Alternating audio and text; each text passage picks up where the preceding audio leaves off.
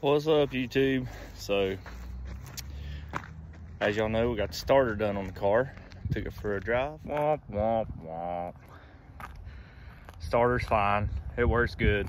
Had thermostat go bad, so see if we can get thermostat put on this thing. So, stay with us. Hey, puppies. All right, y'all. So we got the car back home. That was fun. Cut off, let it coast. Cut off, let it coast. But hey, we got it back home. Car actually rolls really, really well. Surprisingly, I haven't had to roll it, but it rolls really well. Anyway, we're gonna go up here and play with some aluminum welding today. When this thing cools off, might mess with it a little bit. Got a thermostat, should be here today. We might just take this one out for a little bit while it's winter time. Go from there, see how it does. But anyway, we're gonna mess with some aluminum welding today. When that thing cools off, we'll come out here and take the thermostat off of it. It's super, super easy on this thing. I'll show you. Let me show you how easy this thing is on this one. So on this one, look at that. Shoo. Need to do a flush on it. Boom, 2 bolts. And it's O-ring. But the good news is we were in boost pretty good today, me and Dad was, and still no oil. So I say no oil, it's got oil in it, but no oil. Like, this is all good to go. Everything, some of that's probably from the water dripping, but yeah, so we're good to go on that. Thank goodness. So we'll this thing cools down, we'll let it cool off, we'll leave the hood up, let it cool off, and then we'll jerk this thermostat out and see what it looks like. Like I said, I'll either put it back without one, or I'll put, I think I got a 180 coming. Factory is like a 195, I think, 192, 195. I think I got a 180 coming for it. See if we can get this thing to run a little cooler. But we're soon at this thermostat anyway, so we'll go there, see if that's what it is.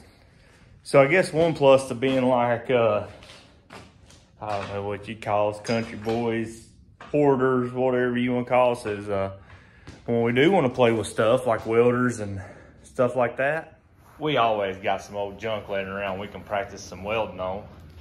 This is a, I want to say this is a front part to a Dodge D50, 1982, 83, somewhere in there, for 5-speed, either a 4-speed or a 5-speed. They had, I think they had the same cases. I know they had the same bell housing.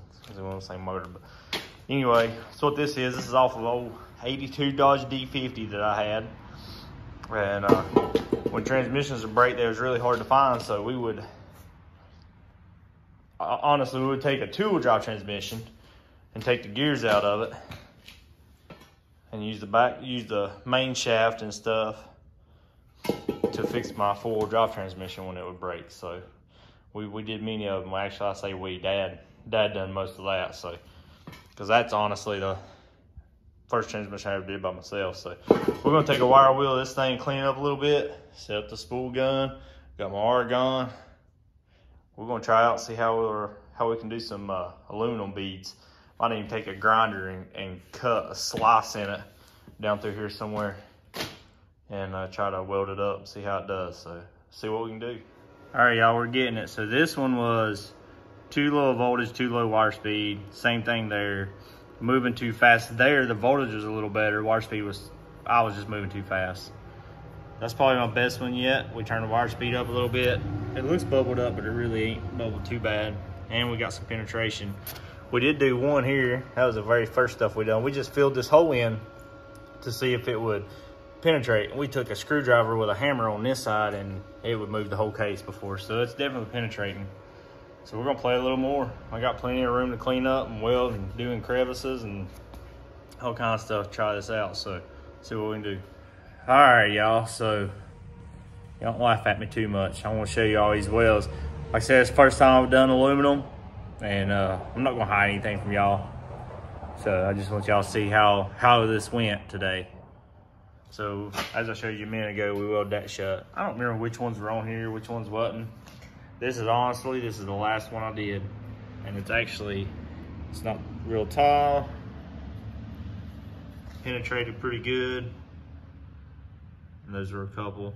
This one I had the water speed too low. Same with that one.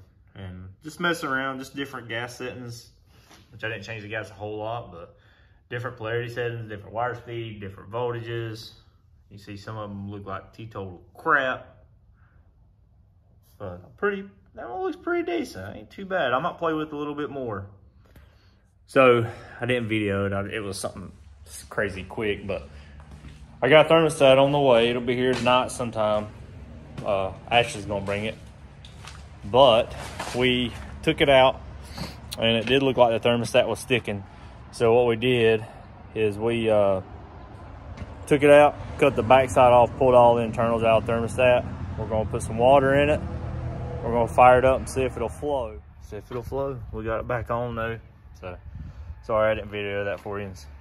But we did. We just took the thermostat out, cut the back of it off, took the spring and element and everything out of it, so it'll just be open flow. I would have took the whole thermostat out, but these things, they don't actually have like a gasket. The thermostat has an O-ring on it to keep it sealed up. So we just cut the thermostat apart to where it'll be open all the time. Or well, there's nothing in it, it's empty. So let's fire it up, or let's get some water and fire it up, see if it'll flow water. All right, y'all, as you can see, I'm in the house. What are you building over here, crowd killer? What you got? I mean, a GT500. This is what I've got so far. I know it looks like an Aston Martin Vantage, whatever you say, call it. This thing is it's a Lego thing. Just the book is big.